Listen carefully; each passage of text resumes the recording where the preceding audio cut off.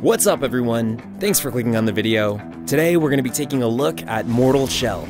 If you're not familiar, Mortal Shell is a brand new Souls-like action RPG that's being developed by Cold Symmetry. They're a small team of industry veterans who are huge fans of Souls-like games, and Mortal Shell is apparently their love letter to the genre. Now, you can't really talk about a new Souls-like game without mentioning Dark Souls. Sure, there are plenty of similarities here, but after completing the beta and spending some time experimenting with the game's mechanics, I definitely think that Mortal Shell brings enough to the table to stand out in its own right.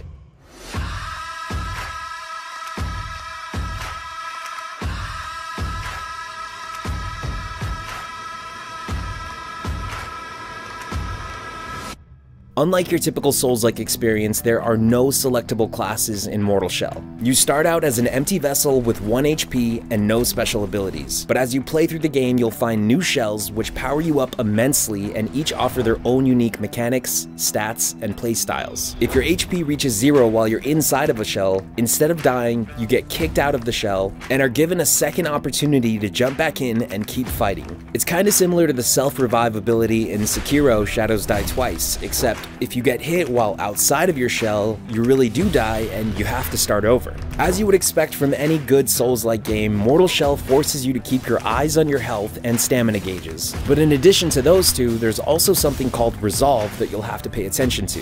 Now, Resolve is essentially Mortal Shell's take on mana, or MP. The amount of Resolve you have built up directly dictates which special abilities you'll be able to use during battle. The only abilities we have access to in the beta are tied to weapons, so it's still sort of unknown if you'll be able to wield any kind of actual magic. But if the weapon abilities are any indication, building up Resolve is probably going to be one of your main priorities while playing. Mechanically, combat feels very satisfying and stays true to the Souls-like formula. But the twist with Mortal Shell is that you have no block. Instead, you have the ability to harden yourself and become 100% immune to damage for 1 hit. It's on a cooldown timer that lasts a few seconds, so you're completely vulnerable after you use it unless you have enough stamina left to dodge. And that's something that I actually think is a really refreshing take on a combat system that has been adapted and rehashed by so many other games before it. Parrying attacks is also incredibly useful because you can regain some health with a follow-up attack, which only makes the combat that much more satisfying. There's a diverse amount of enemy types in the beta, and each of them fight very differently. But once you learn their attack patterns, it's much easier to take them down.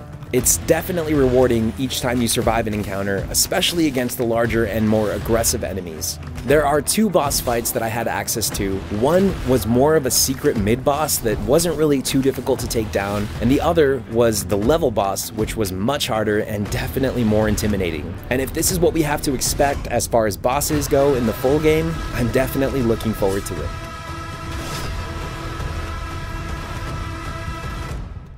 There will be a total of 4 shells available when the full game releases, but the beta only gave us access to 2, Harrow's and Teal.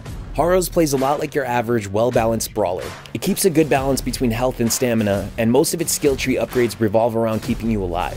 The second shell available in the beta is Teal. This one is my personal favorite because it plays more like a rogue type, and it really lets you go wild on enemies once you get the hang of it. Using Teal gives you an insane amount of stamina, but in turn, you have much less health and resolve than you get from Harrow's. We still don't know what the other shells will be or what they'll even be called, but if I had to guess, one of them is going to be a super tanky build with a lot of health, and the other is probably going to be more based around Resolve. In the beta, you can easily swap between shells at the abandoned chamber or by using effigies that you find from killing enemies. I'm not sure if it'll be this seamless when the full game releases, but it feels great having access to each shell whenever you need it. Instead of souls, Mortal Shell uses something called Tar. You can use it to upgrade different shell abilities by speaking with Janessa. She's sort of like Mortal Shell's version of a bonfire checkpoint, so I'm sure we'll probably be running into her a lot in the full game.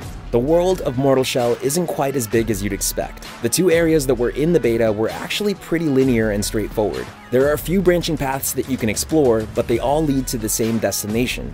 That said, the beta only gives you access to the first 2 areas of the game, so I'm sure there will be plenty of variety in terms of environments when the full game releases. Another thing that I find interesting about Mortal Shell is its unique take on items. It never gives you any details about items that you're unfamiliar with. For instance, you can find items like red and yellow mushrooms throughout the world. One of them heals you while the other poisons you, but you don't know which one does what until you use it for the first time. And the more you use an item, the more you'll learn about it and potentially unlock new effects. The yellow mushroom is obviously the poisonous one, but after you've eaten it a couple times, it starts giving you a reverse effect and it makes you immune to poison damage for a few minutes. The developers have said that a full playthrough of Mortal Shell should take anywhere between 15 to 20 hours, and that the game will retail for $29.99 when it releases on PC, PlayStation, and Xbox later this year. And after checking out the beta, I can safely say that I'm extremely looking forward to playing the full game when it releases later this year. But now I want to hear your thoughts about it. Have you heard of Mortal Shell before? Are you playing the beta?